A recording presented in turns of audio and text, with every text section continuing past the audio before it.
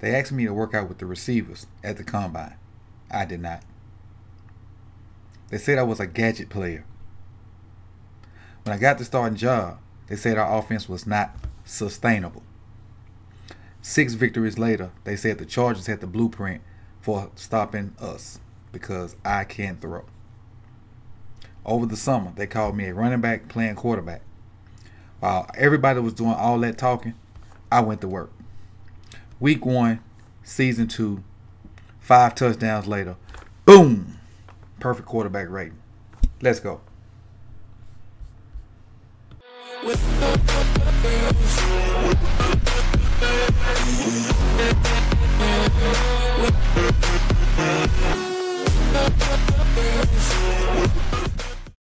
Welcome to season 2 of Ravens Roundup, presented by Sip2Tally Films. I'm Coach Evans, and if this is your first time here, please hit the subscribe button and make sure you hit the notification bell so you can be notified every time I drop new uploads. With that out the way, let's take a look at Lamar's 5 touchdowns from Friday. Proof that a running back can throw.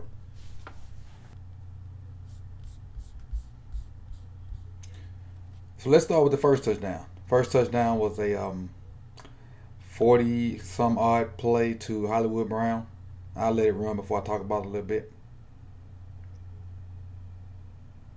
Off to the races. Off to the races. See it from the back. I'm gonna push it back. Off to the races. And I kind of cut that out because we saw it from the. Here we go. So what you're gonna get here is an RPO. You're gonna get an RPO. You're gonna get an inside zone, well, outside zone look, in some kind of look with. I think this is Mark Ingram pushing to the right side, to the bottom of the screen, to the right side of the screen. And these linebackers, watch, because he's going to go with the motion. This guy right here, he's going with the motion. And so now you're going to be left with this linebacker and this safety kind of walk down a little bit. And when they fake whatever the run is to the right and they bite on it so hard, all Brown has to do now is win inside. Once he wins inside, it's a wrap because the safety's gone with the run. The linebacker that could play the passing lane is going with the run. Well, this linebacker, the one in the middle, because he's going with motion. So let's watch it. Let's move it along a little bit. Tight end comes in motion. That takes that guy out of the picture.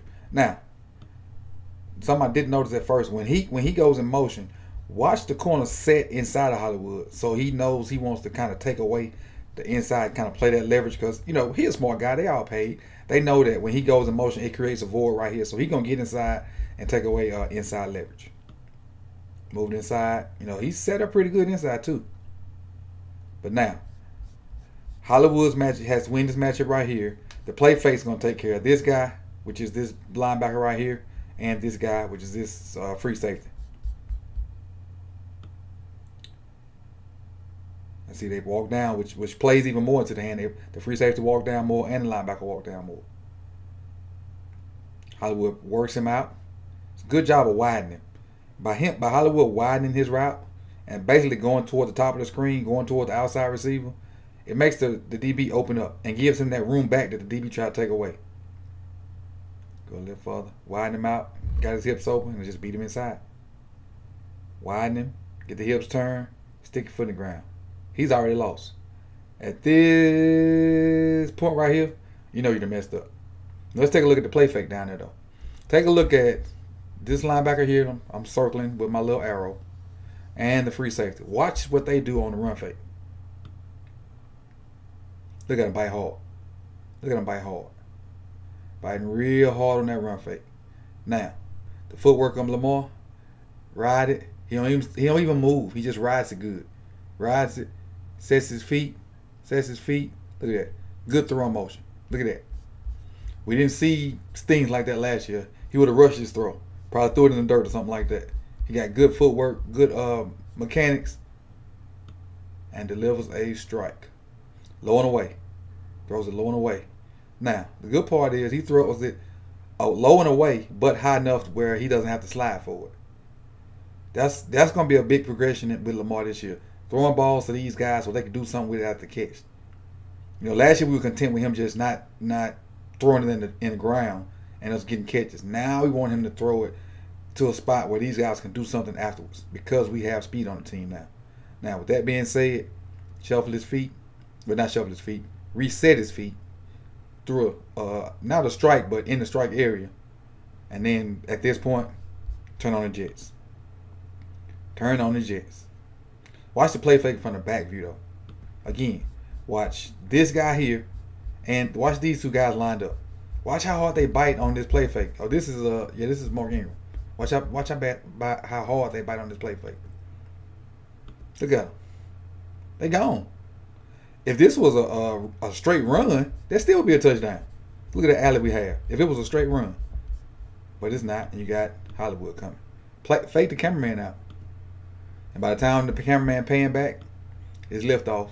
3, 2, 1, go. Turn on the Jets. All right, let's move on to play 2.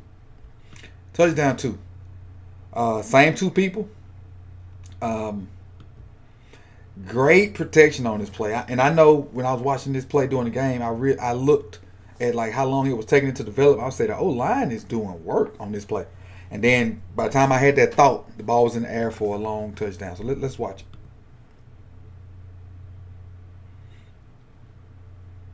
And it's one of my favorite plays. One of my favorite plays. Look at that. The last chance was to dive and you missed it. Now again, I still don't think he's at 100%. I still don't think Hollywood's 100%. I think he's close. I think, look at the O-line. Look at that work. I know they only rushed 3, but man, come on now. Give him credit. Give him credit where credit's due. Now let's talk about it. Let's talk about it. Let's go back to the all 22. All 22. Push it on back. Bring it on back. Bring it on back. Bring it on back. All right, here we go. So you got, I don't know who this is. I don't know who this is. Hollywood's here, and we got another guy here. You're going to get like a hitch. You're going to get like a curl to try to free up, to occupy the safety. And you're getting a post on top of that. So if this guy bites on the curl or one of those posts or whatever, I'm sorry, not one of the posts. If he bites on this curl or even this shorter curl, now Hollywood has to do is beat the corner across the field. So let's look at the safeties. Keep your eyes on both of these safeties during the play. Let's see what they do. There's no play fake. All right. So there's some sort of cover 2 shell. I don't know what he's doing. This cover 2, he got to make this guy go inside. But anyway, we get a mandatory outside release up there. So he now has to widen with that guy. Right here. This corner's sitting in the cover 2 shell. So he has the flats, which is what he should do. The receiver goes inside, which, he has no quarrels with that. This guy should get hands on Hollywood. This guy should. I don't think he does or not. So now what Hollywood does is run, right at the outside leverage of the safety. Then cross his face. At this point right here, Lamar knows is if he make a good accurate throw, it's a touchdown. Because look at this void. I don't know if you can see the arrow. Look at this void in the middle of the field. At this point right now, all he has to do is just hope protection holds up. Because he know he got it. The only thing I would have done different if I was Hollywood was widen on this route. So instead of running right at the safety, I would have widened him to the bottom of the numbers, then stuck my foot and crossed him. But he did a good job of getting that hand off of him. Because he tried to grab him, which threw him off a little bit, and now it's over with. Because this guy, he has to, stay up here with, I think this Boykin. He has to stay up here with him. And now this just free open field for Lamar. Just got to make a good throw. You don't even have to be a dime. You just got to make a good throw. Catches it on the 43. And Lamar standing on the what? 8?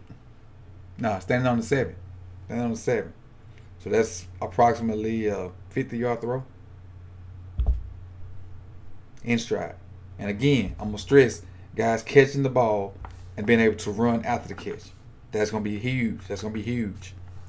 Throwing on time, throwing catchable balls. Through the protection. And I know they only rush 3. But still, look. Clean feet. Clean feet. Clean feet. Clean feet. Dime. Matter of fact, watch. Just he don't even break stride. He gets enough air on it where Hollywood can adjust while he's in the air, and he never had to stop running. Boom. Touchdown number 2. So let's go to number 3 right here. This one is a 33-yard pass to Willie Snead. And I think this was the best throw. I really do. Argue with me in the chat box if you want, or debate with me, or agree with me. I think this is the best throw. As a matter of fact, once you finish watching this, Put in the chat box which touchdown throw you think was the best. And that way we can have a little poll going on. Alright? So let's watch it. Sneeze in the slot. Right here. May highlight it, may spot shot it, may not. Now, let me play it. See, I don't want to talk about it so fast. Let me play it through. Let me play it through. Another post, dime. Another lip seam post type route, dime. Look at protection. They're rushing 5. So it's mano a mano. They rushing 5, we blocking 5. It's mano a mano. Good job up front. Good job. Good job up front. Mano, they try a little stunt right here. Who is that? Is that Yonder? They pass it off. He kind of half stunts anyway. Pass it off, but we still got it if he come. Bozeman gets beat a little bit late. Gotta work his feet. Gotta work his feet. Can't overextend. Slide your feet. Slide your feet, Bozeman. Slide your feet. Keep sliding your feet like you're doing right here. Good slide, good slide. Now just keep sliding. Don't turn. Don't reach. Don't turn, don't reach. Just keep sliding. But anyway, pretty decent protection. Get a little heat late. Look at the placement of this ball. Right over the DB's head. Right in the hand. Right there. Great placement of the ball. Great placement of the ball. Boom. Boom. Great placement. Great placement. Let's go back. So I tell you what I was so anxious to tell you about. Remember the last play I said, if I was Hollywood, I would have widened my guy out, then ran inside of him. This is what Willie Snead does right here. He's going to widen him out, push him toward the bottom of the number, then cut across his face and just outrun him. Right, that last little stick right there. See how he about to stick him outside? Look how he got the DB turned. That's awesome right there. That is, he set him up, got him thinking he going outside, so now he's in turn and run mode, and watch him cross his face.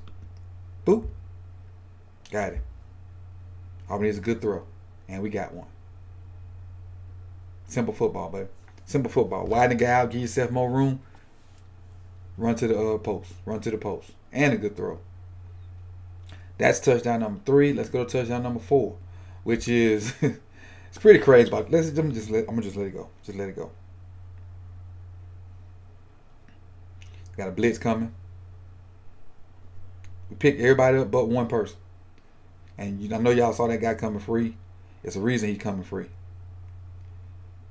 They're sending more than we can block. That's why he's free. So before they come, let's count. 1, 2, 3, 4, 5, 6, 7, 8. I don't think he's coming. So they're sending 8. Or they have 8 in the box right here. We have 1, 2, 3, 4, 5, 6, 7. 7. So they're sending one more than we can block.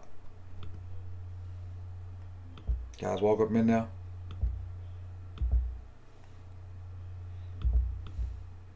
Good job of communicating. Whatever the protection was, or however they call it, good job of it. Because everybody goes right to a person right now. There's no indecisiveness right there. And we leave the outermost guy facing the quarterback. There's a reason you want to do that. Because you know, if you got to leave a guy, you want to leave this guy here for 2 reasons. 1, so the quarterback can see him. 2, so the quarterback can see him. You don't want to leave a backside guy because you ask for sack fumbles. Maybe quarterback get hurt. So if you got to leave a guy, you want to leave a guy the quarterback can see. So he can, either brace himself, get rid of the ball, or run. All right, so it's good job protection right here. Lamar steady dropping. Throws it up. Boykin wide open. Now, why is he wide open? Let me go show you. Bring it on back. So we can get all this 22. All right, so let's keep our eyes on Boykin. Boykin is right here at the top of the screen. Right here at the top. Right behind my head. Right behind, with my right ear, left ear, one of them. Right there. So, play it a little bit. He has a little slant, which he's covered. Now we're going to do a little scramble drill. So he's going to reverse out and look like he's going to the pylon. Well, he was running to the pylon, but looking back at Lamar says, no, I'll go somewhere else. And he's able to adjust because the DB's in trail mode. He's able to adjust, run the slant, see it's not going to work. Okay, let me start scramble drill because my quarterback going this way. And Lamar just being headed, knowing he got a big receiver, just throws it up. throws it in the opposite direction the DB's looking, which is good. That's great football IQ. This, you can't coach this. You just got to have it. Either you have it or you don't. You have it or you don't. Good football IQ. And this is like playing sandlot football. Knowing the guy ain't looking, throwing it the other way, knowing your guy can go get it. Does a good job of just throwing it up and let boy can adjust. Because the DB's in trail mode. Playing man, he got to keep his eyes on him. Then he get in trail mode because they in scramble drill. He trying to hurry up and get to this corner and if you know what, if I'm the DB, I'm kind of terrified too, because this dude done pivoted on me and he got all this room to work. So I'm gonna bust my butt to try to get him and prevent him from throwing into this pylon. So that's what the DB did, and it didn't go that way. We outsmarted him. Outsmarted him. That's touchdown number 4 for the running back. Again, it's good protection. Good protection. Come on, move it along. Move it along. Move it along. Nothing to see here but the 4th touchdown of the day. Nothing to see here. All right, and the last touchdown of the day, simple. A little heavy, goal line type situation. And I think we're going to fake power. I think we're going to fake power and dump it off. Yep, fake power. Dump it off to your D tackle. Gonna fake power and dump it off to your D tackle. So if this was power, Rashad would come out and kick out this end guy, whoever this end guy is, and the running back will follow him and just hit it right up in here.